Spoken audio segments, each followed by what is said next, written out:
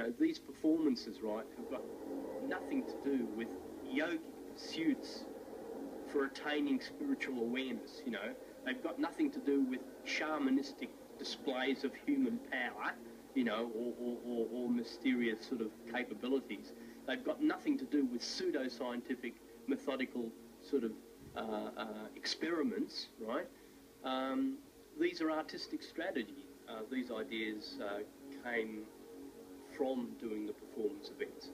The early suspension events with ropes and harnesses were fully amplified, and I returned in '73 to Japan and became intrigued not only in acoustically amplifying internal rhythms, but actually visually probing the body. So I proceeded to make 3 films of the inside of the body. That experience sort of led me to question for the first time the internal structure of the design of the body. You know, looking at the various things that were going on, I became interested in artificial hands, and you know, did a little bit of work in Germany where I sort of looked at the 3-fingered Otto Bock hand. I was more interested in the 5-fingered approach that was happening in Japan, and sort of visited Professor Kato's laboratory at Waseda University, visited Tokyo Institute of Technology, and got an overview of what was going on with robotics and prosthetics, and so that's how the Third Hand project began. And having failed in my application to the Australia Council for funding, it then took me 4 years and about $10,000 of my own money to finish the hand. As many as half of the suspension events were amplified as well, so there were bits of technology stuck on the body as well. And the last suspension event included, had the third hand attached. The last suspension event was at an abandoned monorail station in Northfruna, and I had a remote control box in my left hand which controlled my sort of up and down motions, and the third hand was attached to the right side of the body, and so the performance consisted of vertical up and down motion, amplified body signals and sounds, and activating and controlling the third hand motions. Well, if I use muscle stimulators to jerk my arm involuntarily throughout the performance,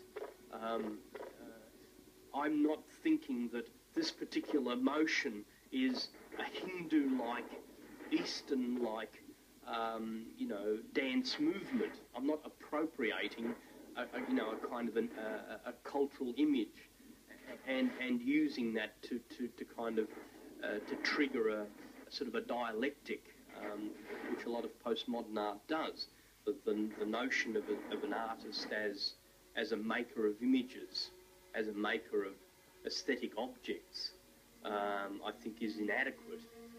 This is what's intriguing about performance art in general. You're not dealing with the illusions of images.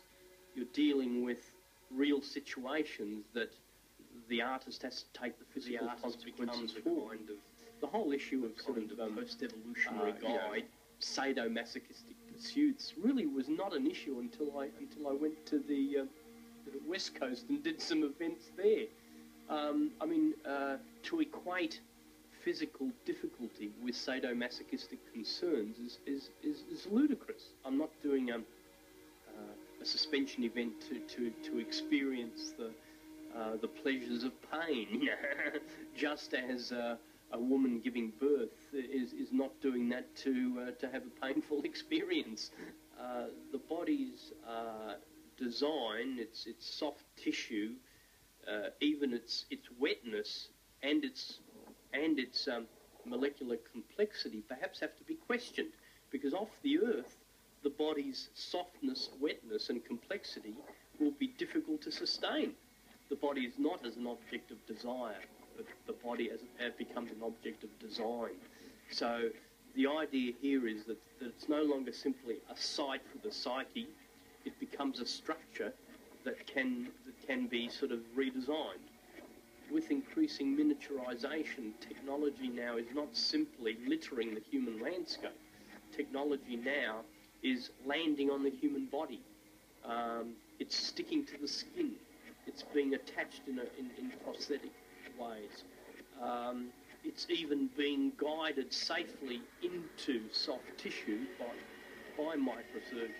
The body now is in a position to become a host for micro-miniaturized bits of technology. In fact, I would say one sort of post-evolutionary strategy might be to recolonize the human body with micro-miniaturized robots to sort of augment our bacterial and sort of viral populations. Technology isn't any longer an alien artifact. It becomes a component of the body. If the body was designed in a more modular fashion, then of course we could. This would facilitate, replacing malfunctioning components in the body.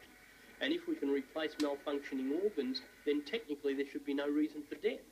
And so we've all of a sudden redefined, or we have to redefine what existence means. So to be alive is more to be operational, to be functional. How can we project human presence? And how can we affect physical action at a distance, extending the behavioural and performance possibilities of the body beyond its mere physiology and the local space that it occupies? The experience of the hollow body is not merely a conceptual one for me, or a particular strategy with synthetic skin. Every time I amplify my internal body rhythms, I'm externalizing these functions out of this particular humanoid shape. The cuboid space of the room becomes the new container of body rhythms and body functions, right? Our consciousness and our sort of raison d'etre seems to have been sort of shriveled, into this sort of, lump of jelly in our cranium. And one has to remember that even the notion of a brain or the notion of a mind is meaningless without the sensory nerve endings that can pick up bits of information in the environment, for the brain to process. We're not this sort of Platonic spirit driving the body. We're not this Cartesian split between body and mind.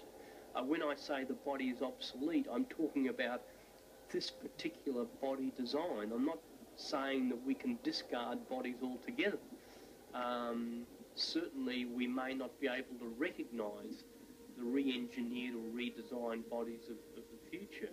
If we could extend our sensory perception of the world and input that into the body, reposition human awareness in the world, and perhaps reinstill an awe and a sensitivity to the environment that we've sort of lost.